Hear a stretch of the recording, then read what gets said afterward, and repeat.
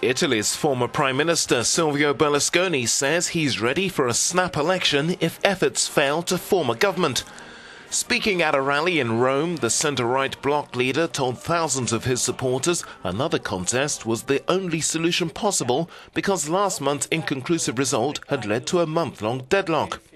But he also warned the centre-left leader Pier Luigi Bersani that if he insists on making what he called a ridiculous attempt to govern with a minority government, then he should be ready to have an extremely strong opposition.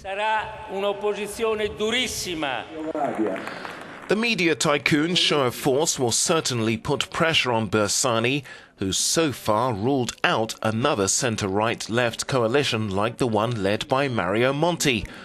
But for many Italians who joined an anti-Berlusconi protest in Rome last night, there's no question of going back. We strongly believe that a person like Berlusconi, who's still implicated in several affairs, this woman says, cannot be elected under any circumstances.